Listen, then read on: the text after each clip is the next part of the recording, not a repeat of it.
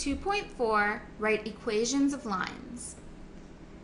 Parallel lines have a lot in common, but they never meet, ever. You might think that's sad, but every other pair of lines meets once and then drifts apart forever, which is pretty sad too. All right, let's write some equations of lines. To write the equation of a line, you can use either slope-intercept form, which was the y equals mx plus b, or you can use point-slope form, which is y minus y1 equals m times x minus x1, where x1, y1 is one of your points, and m, of course, is your slope. So this is a point, and m is your slope. Write the equation of the line shown. All right, let's first use y equals mx plus b to do this. It's quite obvious here that our y-intercept is 1, 2, 3, so we have the point 0, -3. In other words, b is -3. And to find the slope, you want to pick 2 points that you're really sure about. This point right here is a fraction this point right here, the y value would be a fraction, so it might not be a good one to pick. I wouldn't have an exact slope. But this point right here is very definitely the point 1, 2, 3, 1. So I can see that I now have 2 very definite points. I went up 1, 2, 3, 4. So my rise is 4. And I went over 1, 2, 3. My run is 3. So I know my slope is the rise over the run, or 4/3. So my equation would be y equals 4/3 x minus 3.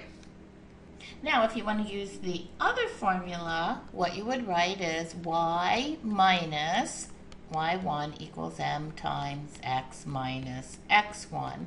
We'd use the point that we found, which was 0, -3, and we only need the 1 point, and then we already know that the slope is 4/3. And using the other formula, we have y minus -3, which we can write y plus 3 equals 4/3 x minus 0. And then solving that for y, we have y plus 3 equals 4/3 x. Bring the 3 on the other side. Y equals 4/3 x minus 3. Same exact answer, makes no difference which formula you use. And sometimes it's more obvious to use one method than the other. For example, right here, write an equation of the line that passes 5, -1 and has a slope of -1/2. We don't have the y-intercept here, so it would be much more obvious to say, well, we have a point that is 5, -1, and we have a slope that is -1/2. So we have y minus a -1 equals the slope times x minus x1. Again, the x1, y1 is the point. So we have y plus 1 equals -1/2 x plus 5/2.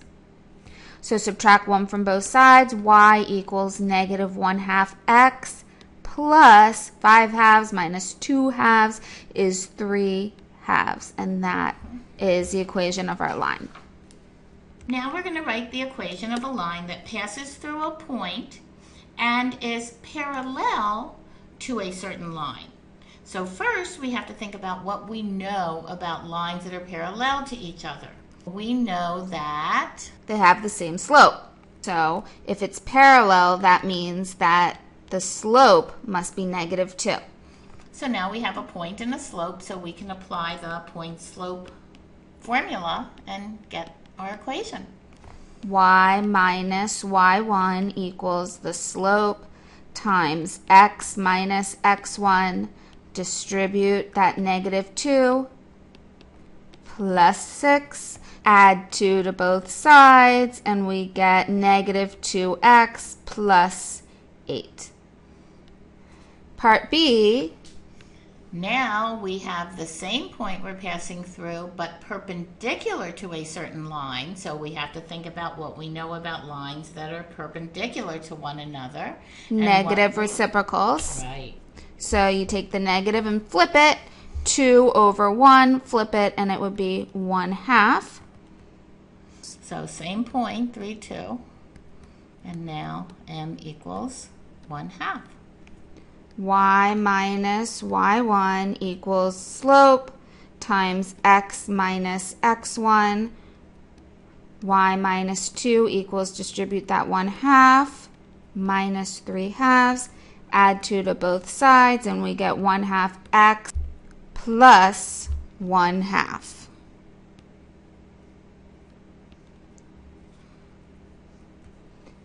Write an equation of the line that passes through these 2 points. Well, now I have 2 points. I wanted either a slope and a point or a y-intercept and a point. So I can at least find a slope. The slope is going to be 15 minus 20 over negative 6 minus a minus 8. I have negative 5 over 2 is my slope, and I need a point. I can choose either point. Both of the points are going to be on my line, so it doesn't matter which of the points I choose. I'm going to just choose the first one. Point, negative 8, 20. And so y minus y1 equals the slope times x minus x1. Y minus 20 equals negative 5/2 x minus, that's 4 times 5 is 20. Add 20 to both sides. I get y equals negative 5/2 x. If you don't believe me that using the other point would give you the same equation, then try it out.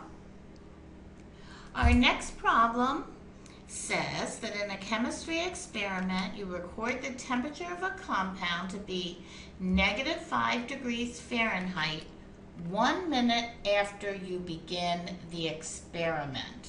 6 minutes after you begin, the temperature is 20 degrees Fahrenheit. Write a linear equation that models the temperature of the compound in relation to elapsed time. Before we even start, one good thing here is that all our units are the same. We have degrees Fahrenheit, minutes, and minutes. So we don't have to worry about any units here, do we? Right. Okay, we always want to check that first. We have 2 things. We have the degrees Fahrenheit and we have the minutes. Which of them do you think is going to be the independent variable? Does the temperature depend on how many minutes have gone by, or does the amount of minutes that have gone by depend on the temperature? Definitely the temperature depends on how many minutes have gone by. And in general, the time is always your independent variable because you can't manipulate that part. And so that means this would be the x coordinate, this would be the y coordinate. So what would our points be that we're dealing with here? Negative 5 degrees after 1 minute would be 1, negative 5. Because the independent is the x, okay? And the other point would then be 6, 20. All right, so we have 2 points. What do you think we should do now? Why not use the point slope form? We need a slope first. Right, so let's calculate that. The slope is 20 minus a minus 5, 20 plus 5 over 6 minus 1, which is 25 over 5, or 5. Which point do you want to use? First one. All right, so we have a point, we have a slope, y minus y1 minus a minus 5 equals the slope times x minus x1. Y plus 5 equals 5x minus 5. Subtract 5 from both sides and we get y equals 5x minus 10. And just as a check, why don't we make sure the 620 fits into that equation. All right, so that means that y after 6 minutes should be equal to 20. So let's see if that works. Does 20 equal 5 times 6 minus 10? Well, that's 30 minus 10. Which is 20. Works. Yay. Another word problem. You have $2 to spend at the school bake sale. You decide to buy cupcakes and Rice Krispie treats. Write an equation that models this. We have $2 to spend total. Cupcakes are $1 a piece, and the Rice Krispie treats are 25 cents a piece. If we have $1 times X cupcakes, so we have X cupcakes. Let's say that we have Y of the Rice Krispie treats. $1 times X plus 25 cents times Y is 2. And I could just write this. I don't need the 1.00. I could just say X plus 0.25, Y equals 2. What does the x-intercept and y-intercept represent? Well, let's think about it. What did the x-intercept mean? The x-intercept is when y is 0. So if y is 0, that means you're buying no Rice Krispie treats. So you're only buying cupcakes. So that will give you how many cupcakes you can buy if you decide only to buy cupcakes. So the x-intercept represents buying no Rice Krispie treats and only cupcakes. So that's how many you can buy with your $2. What does the y-intercept represent? The y-intercept would represent when x is 0 now, and you would only be buying Rice Krispie treats. What's the most Rice Krispie treats? So the maximum Rice Krispie treats.